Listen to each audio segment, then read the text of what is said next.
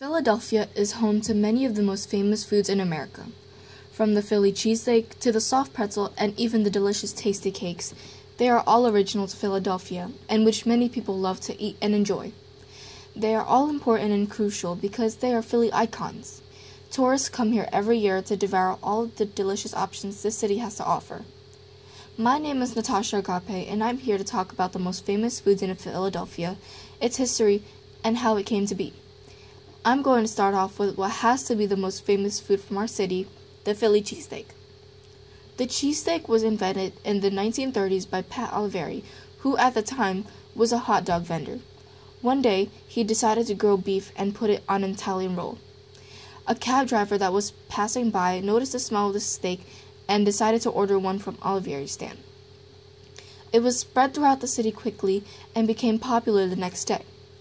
By selling this new creation, Pat and his brother Harry eventually made enough money to open a restaurant which they called Pat's King of Steaks. The earliest versions of the sandwich was just thinly sliced grilled beef and onions on an Italian loaf. This became very, very popular as their business kept on growing. Some even thought that their restaurant really grew because of Pat himself. He had spread the word about his new creation and made it awfully popular and well known all over the world. In 1966, a new restaurant was created by Joey Vento right across from Pat's and was called, you guessed it, Geno Steaks. They served almost the exact same items on their menu. And even though many stores had already opened and sold the same items, the difference with Geno's was the proximity of the restaurants and rivalry because of it. Some stories even claim that Joe Lorenzo, who worked at Pat's in the 1940s, had come up with the idea to put the cheese on the sandwich. But Joey Vento had claimed that he first had the idea to put it on the sandwich, which created the cheesesteak we know of today. Over the course of time, cheesesteaks became a Philadelphia staple, a must-have food to try, and the icon for the city of brotherly love. As time went on, many stores have started to create alternatives to the original cheesesteak, such as the chicken cheesesteak and the veggie steak. Vegadelphia even launched the vegan and vegetarian versions in 2004. Pat's and Geno's are just two of hundreds of places you can visit while you are in Philadelphia. Some other restaurants that are also very well known in the area are John's Roast Pork, Tony Luke's, Phillips Steaks, Ralph and Ricky's, and many, many more. After the break, I'll talk more about the famous foods this city has to offer.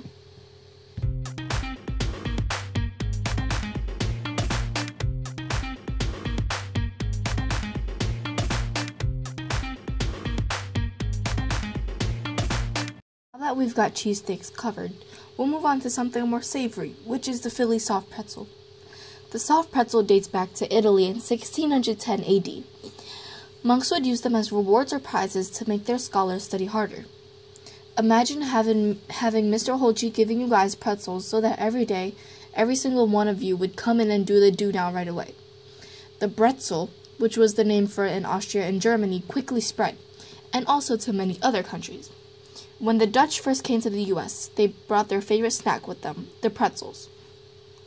The first pretzel came to Philly in 1861 in Lidditz, Pennsylvania. Legend has it that a baker named Ambrose Roth got the famous pretzel recipe from a homeless man after giving the man shelter for the night.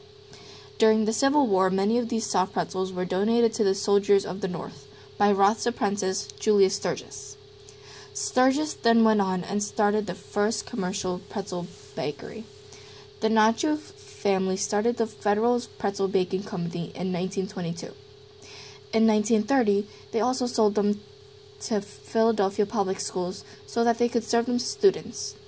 In the film It's a Mad, Mad, Mad, Mad World, Joseph Nacho made a 40-pound soft pretzel in 1963.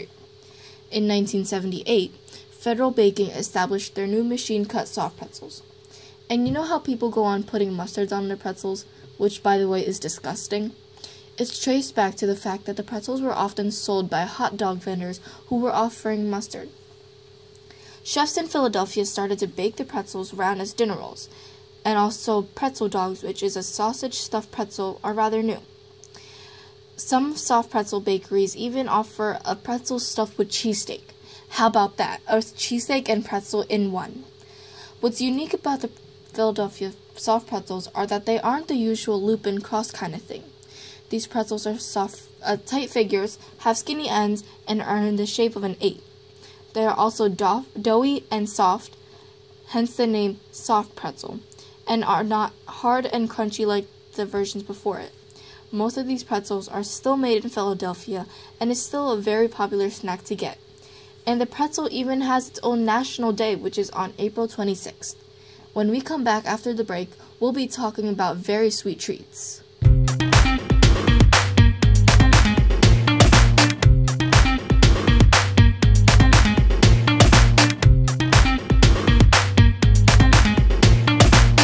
Now we're moving on to rather sweet treats.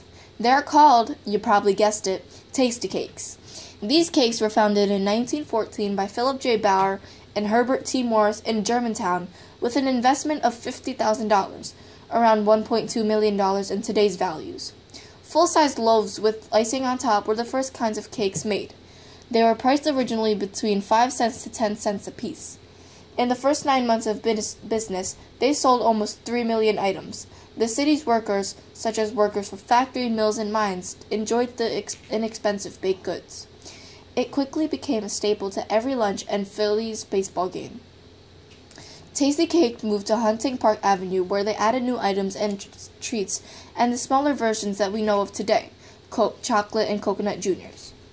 In 1931, the Tandy Cake was introduced and later became known as Candy Cakes, which are the most popular cakes in the company's history. Nearly 500,000 are baked and packaged every day. During World War II, thousands of cakes were sent overseas to soldiers, which hugely expanded their market. The brand expanded even more, and sales doubled in the late 1950s and early 1960s when the company had state-of-the-art machinery that did 12 hours worth of work in 45 minutes. In the 1970s to 1980s, the company made even more new products, such as muffins, more pastries, and chocolate-covered pretzels. They also expanded to giving it to the sports teams outside of Philadelphia. By the end of 2010, the whole world had been exposed to the creation of the Tasty Cake. In 2011, the company was sold to Flowers Foods for $34 million. The company celebrated their 100th anniversary in 2014. Today, Tasty Cakes are available all throughout the East Coast, the South, Southwest, and online shipping to anywhere. These Tasty Cakes are irresistible and are still loved by many people today. After the break, we'll be moving on to our last topic in this video.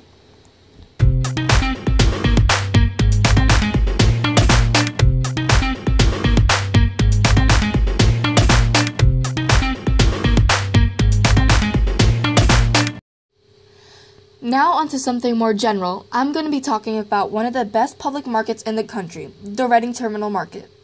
This market officially opened in February of 1892, and it led for a new time for more urban food marketing in the Philadelphia area. After reaching a settlement with the dealers from the 12th Street Market Company, the Reading Railroad established their new market. A reputation for this company and market quickly developed for being one of the best in the country.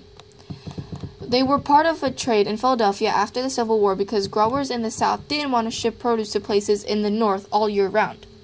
They were also known for their creative idea as using their basement for cold storage, and where they had a roller system on their ceiling that allowed for goods to be moved easily throughout the hallways and into the cold rooms.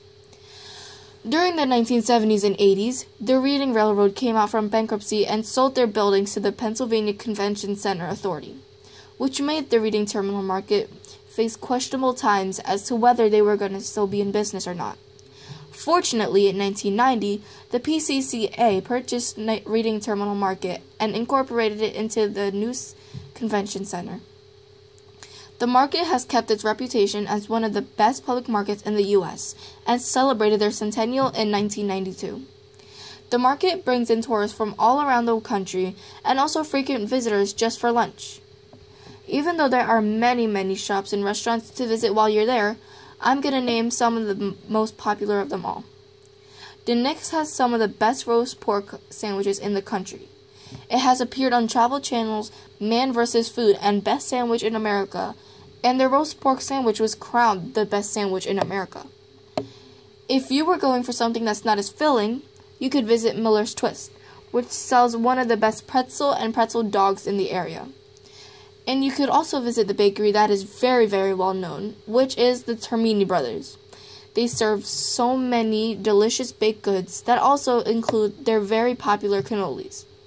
You can even stop for something a little different, like shrimp pad thai at Little Thai Market. You can get just about anything you want at the Reading Terminal Market, whether it's a sweet or savory snack or a full-on meal.